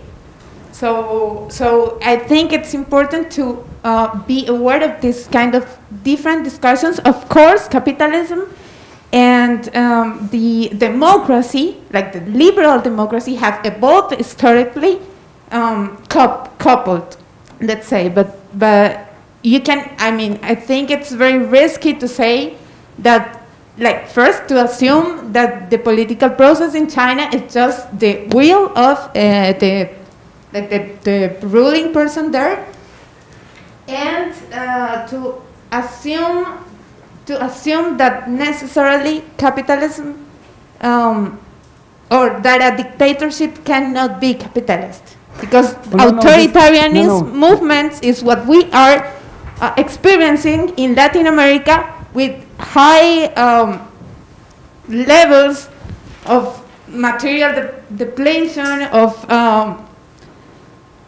inequality, and all the characteristics that the capitalist society has. The question was not this. The question is China capitalist? That's the question, right? Yeah, so but it's your counter question, so it's no, but the question I started with is China capitalist, right? And why it matters, because my argument, and the argument I make in the book, is that China is the most unsustainable country of the world, of the economic history, basically, okay? It has a material footprint on the biosphere which is completely unprecedented, and this is because China has conducted the largest economic growth experiment that has ever existed. That is, if you take the period from 1978 to 2018, okay, those 40 years, you have 10% growth per year. 10% growth per year on average for 40 years. Okay? So, this is the greatest experiment in economic growth of the whole world. And you can argue at the end of those 40 years, what is the result? Are people more happy? Are they more free? Is the environment in better shape? And this is a very important experiment because it tells you much more than any kind of theoretical discussion. You can ask also, is people more educated? You can ask. Yes, of course. You can ask all those questions. Yeah. But you need to ask because this is such a growthist. It's very complex. It's complex. It's absolutely complex. But this is a growthist country. Okay? So, is being a growthist country necessarily means you are capitalist? That's my question, and my answer is no. Okay? And also, you can be capitalist. Okay? And if you don't believe in China, then you go back to USSR. But you can argue that USSR was a capitalist regime. But I mean, then, once again, what does it mean to be capitalist? Because then it just means that you have an economy working and that all the shades of your economy, so there is no economy outside of capitalism that's possible. All right? Right now, no, because it's historical. Yes, I agree. And so the USSR had also a huge toll on the environment. Okay? And had a commitment to growth without having a commitment to capitalism. All right? Just quickly, does everyone who wants to still ask on China and capitalism quickly put up their hands? Then we can quickly finish this and then move to all other questions. Maybe it's not the core. It's not the core of the paper, that's why. Maybe we can also proceed and then see after the proceed with the Yeah. Is that okay? Yeah. Then other questions. I would like another question, but sort of Yeah, I want associated. to, but not the You context. were the very first. But it's not That's okay, that's okay. It's not in the China context. Yeah, no. But I have nothing against talking about China. I'm happy with it. We are being recorded by the Communist Party as we talk, so don't worry about it. Is Zoom on? If Zoom is on, then this goes directly to in the office of Xi Jinping, so that's fine. Can you hear me? Can you hear me? Like this? Like this? Like this? No, it's very quickly because I was thinking, thank you for the nice presentation. I have a question related to the role of innovation into economic growth, because as we know, like innovation is one of the main drivers of economic growth and requires like investment in the long run. And when we call for alternative approach like beyond growth, as you said, there are many approaches, not only the growth or growth, as you said, but if you call for the growth perspective, for example, will we expect a decrease of investment in terms of we don't want to promote growth?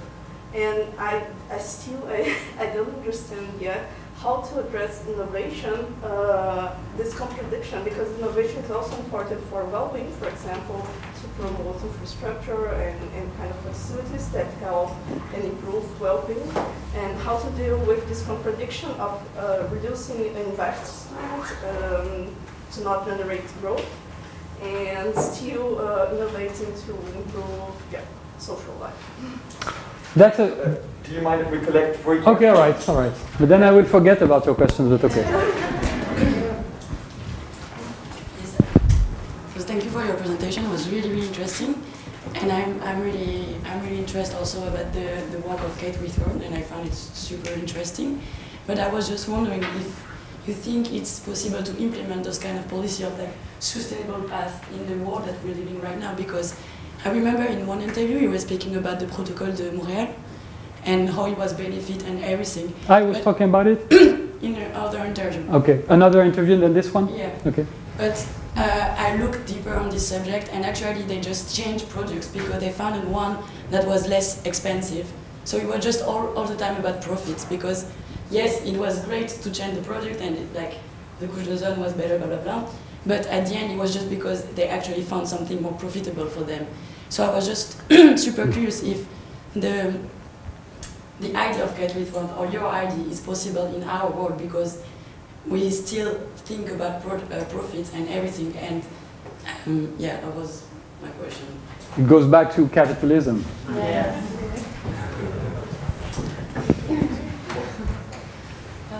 Thank you so much for the nice presentation. I just wanted to ask on the conditions that allow a welfare state to exist. I think in your paper it's quite clear that economic growth is not the condition that allows it, but also you highlight that the most humanly developed countries in the world are those that were able to invest early in their welfare state. And those countries they also have a specific position in the global economy. They also have a colonialist past. They were imperialist countries at some point where they disallowed some sort of accumulation. So I wonder what makes, what are the conditions for our welfare states to take place, and also how can we implement an updated welfare states in developing countries that never experienced it or that barely experienced it? Okay, I'm going to answer those three because otherwise I will completely forget. This is already very complex. First of all, UTC, if we don't talk a bit about innovation, then it's not a lecture at UTC, right? What is innovation? That's the big question of the 21st century. Are we just talking about a technological fix in the sense of finding, a new technology that will, let's say we invent a gigantic vacuum cleaner that allows us to suck all the carbon from the atmosphere. Okay, then we are basically okay. So all the things about geoengineering. By the way, the scenarios I've presented by the IPCC entail negative emissions. Okay, I said we need to do SSP1, which is absolutely true. That's the core of the strategy. But keep in mind that all the net carbon emissions by 2050 entail negative emissions. Negative emission means that down the road, countries think that there will be some kind of technology to remove carbon from the atmosphere, including the most optimistic scenarios from the IPCC. So there is geoengineering in the IPCC scenarios, and that's frankly really concerning because it means that the net carbon strategies depend at least for 20, maybe 30% on technological fixes that, as of now, don't exist, especially carbon, CCS, carbon capture and storage. All right, this is not it has not been proven to really work at an industrial scale. So there is a big question mark on the kind of technological breakthrough. But I think for me, the real question is social innovation. And I think that in the history of humanity, social innovation is far more important than technological innovation. Why? Because social innovation is the kind of social relations, and if capitalism can be defined at the very core as a social relation, okay? In more specifically between the worker and the capitalist, okay? And the socialization or not of privatization of work, okay? And the dissociation between work and the property of work. Then the question of social relation is hugely important in innovation. What makes an invention an innovation is social innovation. Think about the difference between vaccines and vaccination. The difference between vaccines, which is an invention, which is genius, by the way, was not invented by startup somewhere, there with private funding. It's 30 years of ARN messager studies being funded massively by public investment. Okay, so don't believe for a second the story according to which this is all startups and we need more startups, etc. This is massively funded by the public health service for the last 30 years and public research funding for the last 30 years. And ARN messager goes a very long way actually and was found to have an application with this, okay, with those vaccines. But vaccines are not enough. We still need vaccination. If we have those inventions which are absolutely beautiful, and then we don't have the kind of equity that says that, everything is going to get the vaccines in the world, then we will have variants, and at the time, at a given moment, a variant is going to, be vaccine resistant.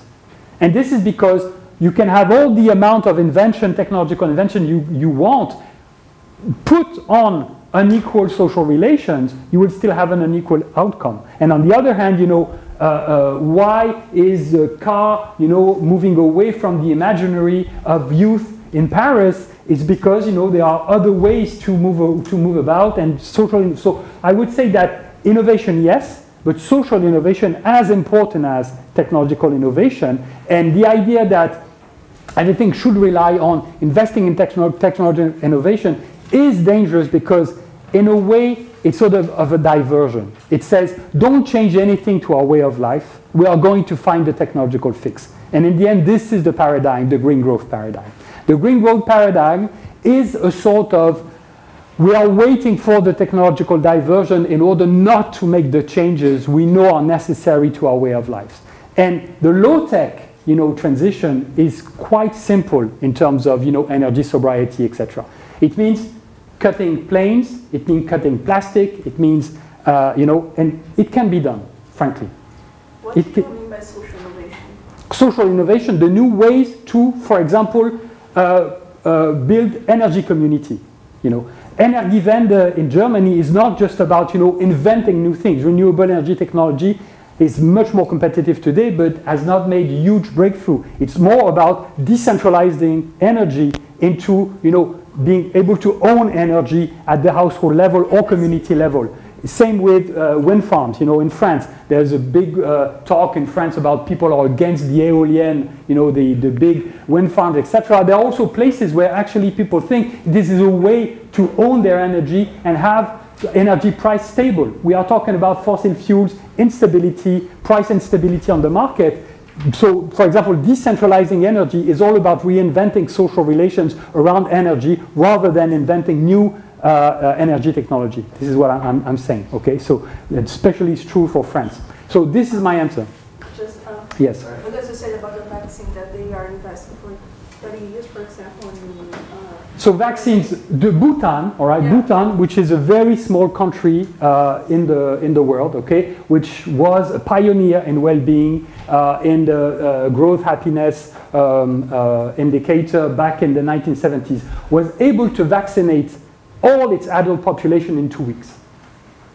In just 2 weeks. I mean, the investment to produce the vaccine that yes. fostered growth. Yes. How to do it, because you still have the paradigm, because you still need to do the investment to produce the vaccine, the research, and blah, blah, blah.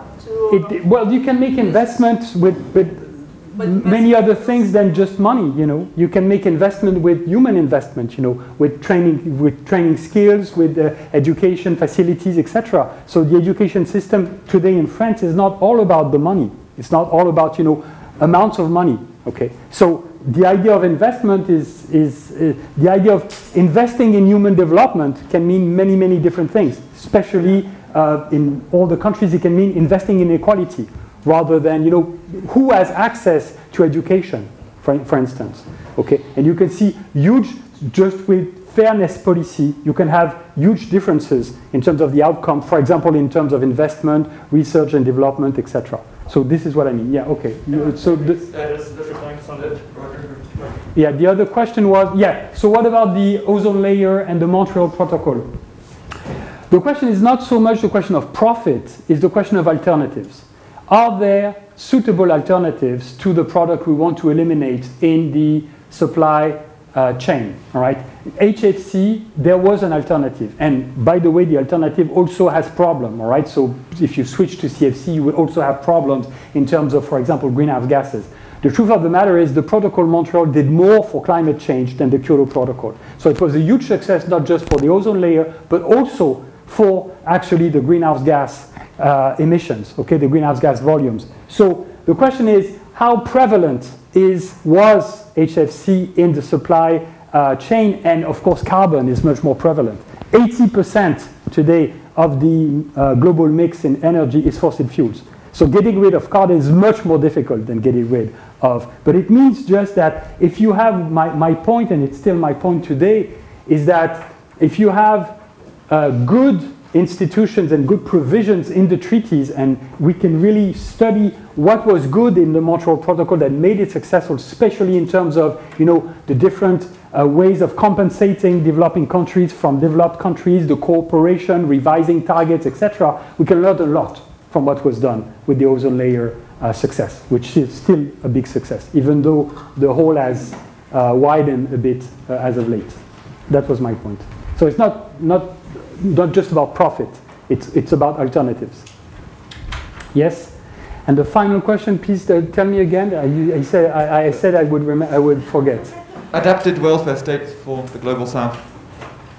Okay, yeah, so what countries can really adopt the welfare state? You're right about the fact that colonialism played a role in capital accumulation in developed countries And that was also part of what made them able to invest in their welfare state. So there is all the question of reparation, which, by the way, can be addressed in COP26. If we have a serious conversation on climate justice, we can go back to historical responsibility in greenhouse gas emissions and have a real serious conversation about those reparations in terms of an ecological debt, which can address part at least of this colonial history.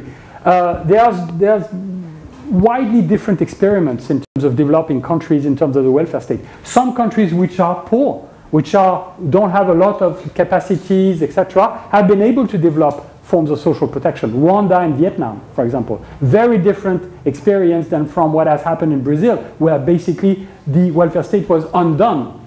While it was built by Lula, it has been in part undone by Bolsonaro. So you have periods of regression. You can be a poor country and find ways to mutualize social risk, even if you are developing, So I think, and this is why at the UN level and at the WHO, you have a conversation on universal welfare state.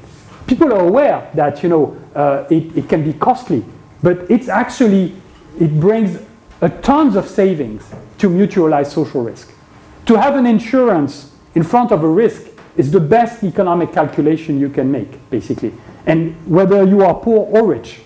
And the poorest you are, actually, the more you will gain from having an insurance, right? Because if you are poor, you will be completely left alone with the market mechanisms if you don't have an insurance. And pooling social risk is also the best economic calculation that you can make. So this is why I say, contrary to many of my colleagues, that the welfare state is the most intelligent invention in the history of humanity. And it's true for economic efficiency, social justice, and democracy. And this is why my point of entry in those debates is not capitalism. Is really the welfare state, okay? And I'm happy we're having this conversation because I see more and more young people wanting to end capitalism. And frankly, I think it's good. And I think you should be against capitalism, right? My argument is not that capitalism is great, and as an economist, I strongly encourage you to be, a capitalist because this is the best thing that has happened for humanity. I'm saying the welfare state completely changed capitalism in the 20th century. And this is a reality we cannot ignore. And I'm saying it could change it even more if it integrates environmental risks. This is the heart of my argument, basically. What? Yeah, wait, maybe some... 10, 15 minutes, not more, so... Okay. Everyone quickly put their hands up who still wants to ask. Okay, so we'll quickly do the questions. Can we open up just a window a bit for 5 minutes so that the air is being a bit... Thank you so much for your insightful presentation. I think all of these talks that we are having right now is really relevant.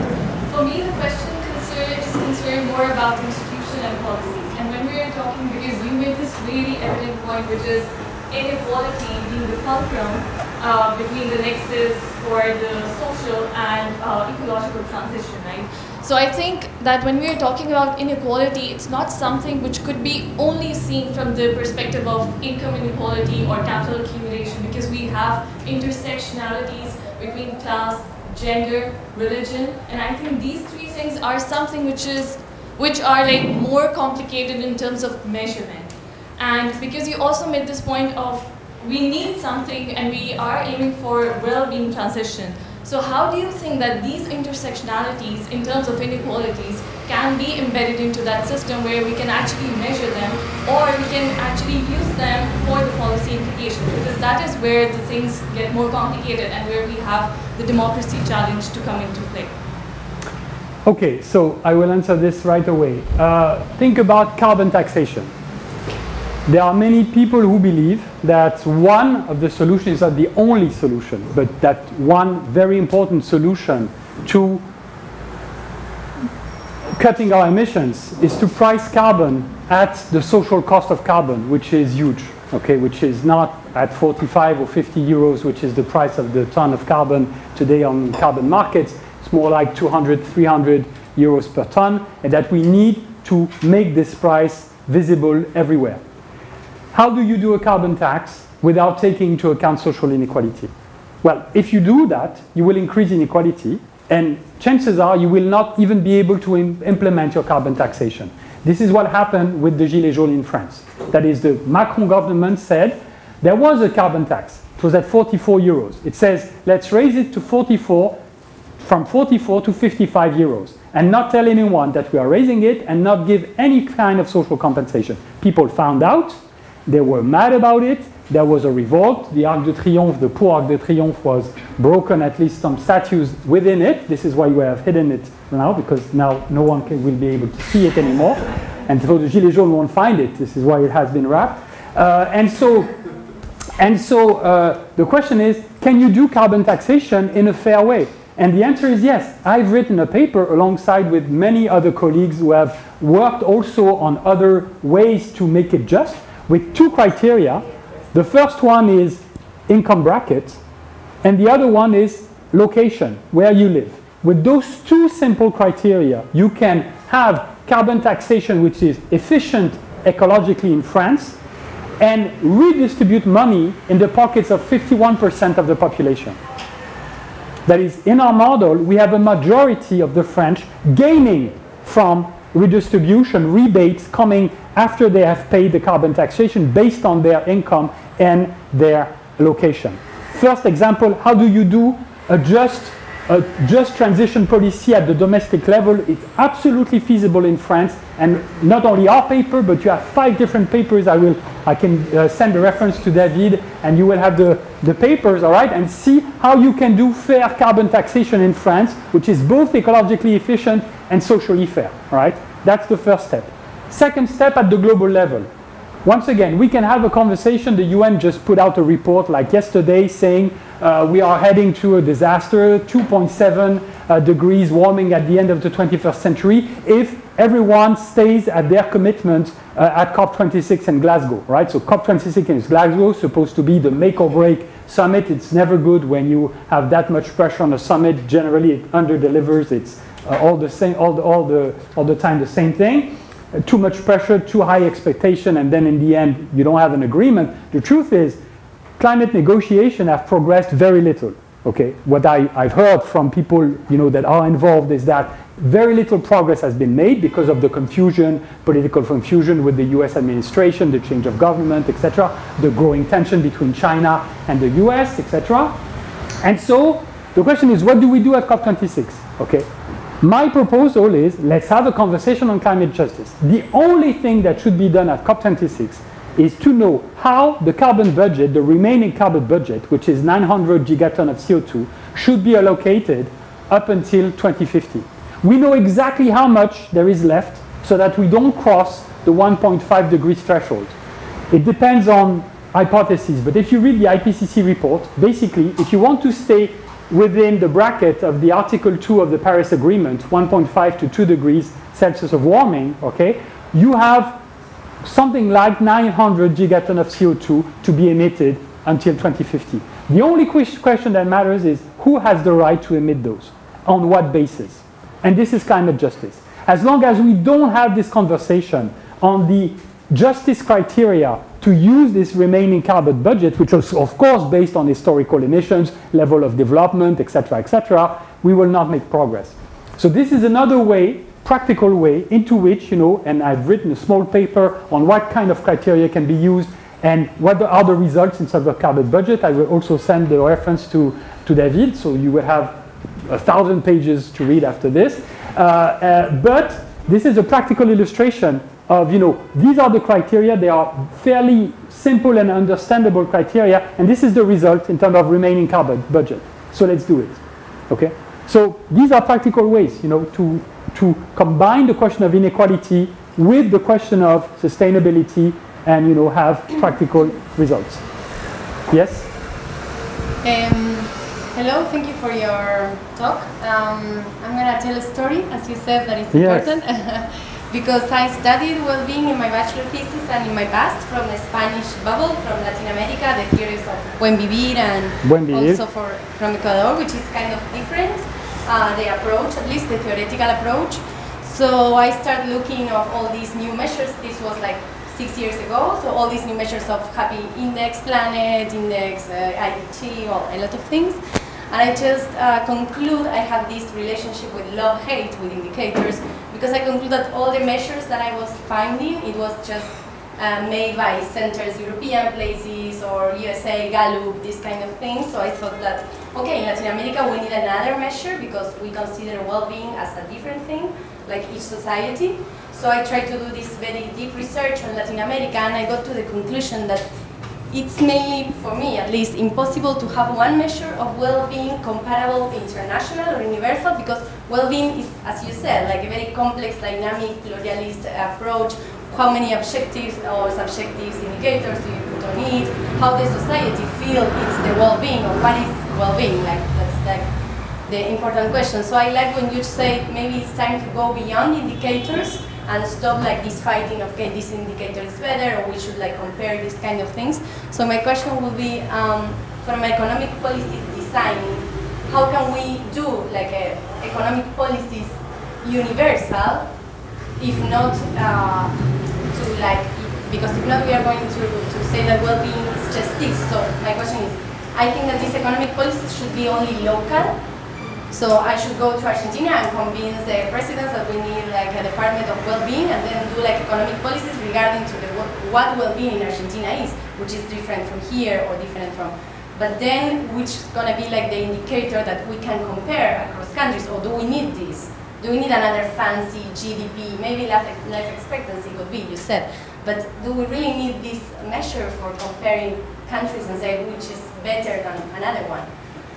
No. Something other question?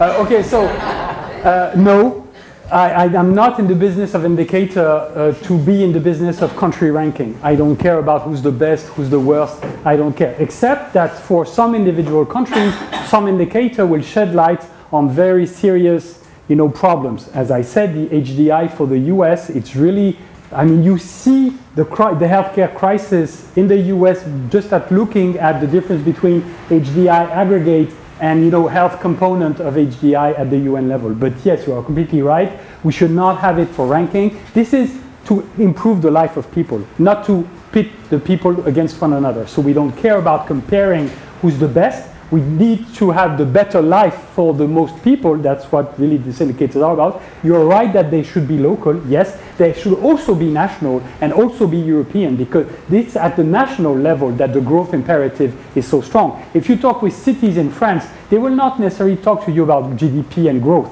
They will talk to you about more, local measures of attractiveness, how to attract capital, etc. GDP and growth is very influential, but at the national level. So it's also very important to think about, and the question you raise is, should we aim for an anti-GDP? That is, another unidimensional indicator, and the answer is no. GDP should be overcome on substance and on form. GDP is a twofold mistake. It's a mistake on what it says about human life, which is that what matters is monetary transactions and things that have a price on markets, because this is only a thing that counts. It reduces human life and human experience to things that are traded on markets that have a monetary price. But it's also the idea that you can sum up everything with one indicator. And this is why I have a dashboard.